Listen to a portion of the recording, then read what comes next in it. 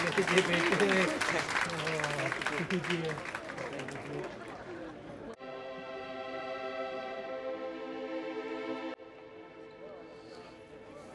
मत भूलो तुम दोनों बहन भाई हो। गुलदस्ता दो और दफा हो जाओ।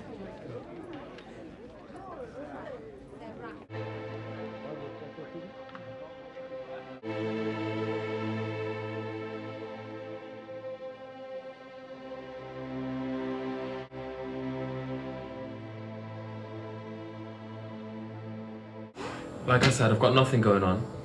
Just want to make sure that you don't miss your flight, okay? Oh, because then I'd end up staying here. Oh, fuck.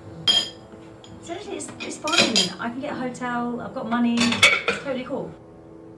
There's that shit again. We all know Maya's got money. Only a matter of fucking time before you brought that up. Oh my god, you started it. No, I didn't. I just asked you about your flight. And what are you even doing here? Playing detective for mom and dad so you can come lay some shame on me? If you were so good, what are you doing here? I'm figuring it out. And I don't need you to tell me what I should and shouldn't be doing. I see you, like once a year, and suddenly you're my life coach? I've been calling you hopeless for years, but I was the one that stood by you. I guess he was right.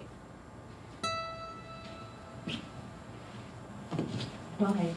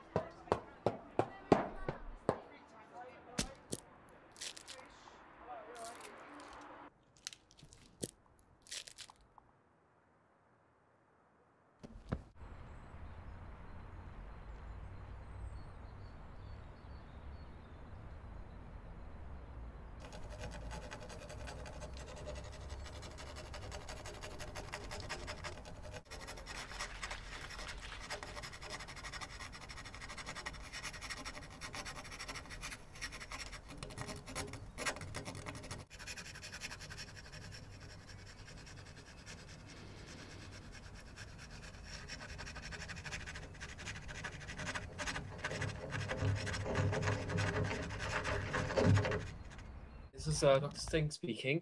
Can I just take your name and your date of birth, please? Yeah, it's Callum Millet normally, and then I felt a pain, and then a thing came out.